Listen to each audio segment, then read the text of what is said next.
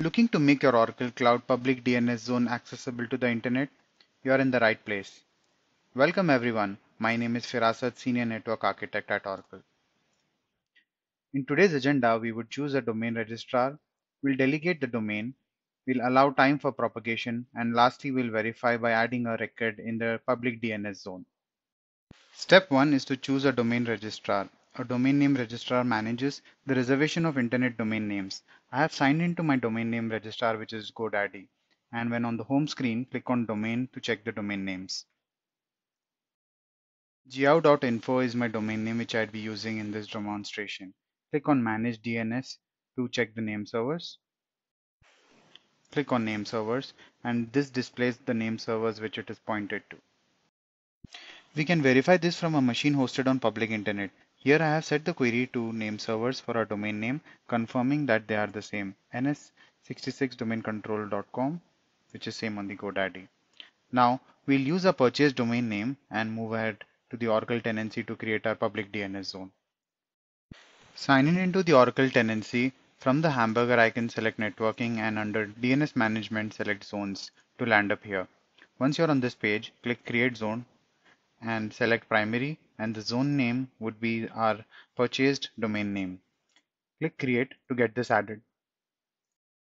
Our public DNS zone is ready, and we can see that it has 4 name servers records.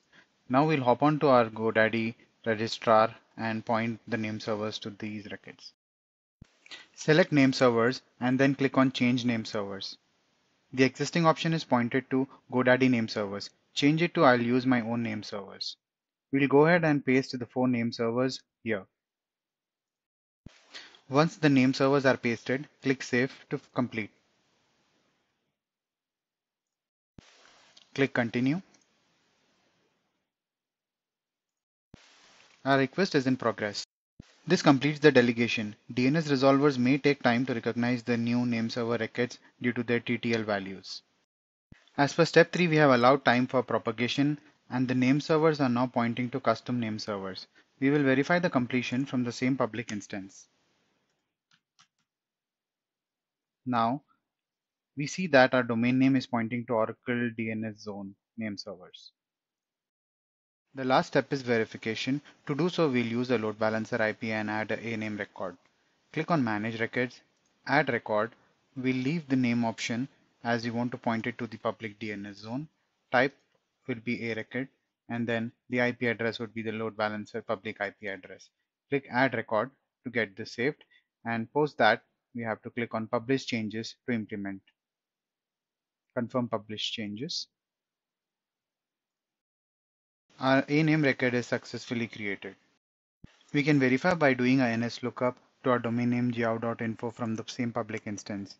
We see that the domain name is being resolved to the public IP address of the load balancer. The same IP has been added as a record on our DNS zone. This shows that our DNS zone is now ready for creating DNS records, making it publicly accessible. That concludes our video. Thank you for watching. I hope you found the information helpful.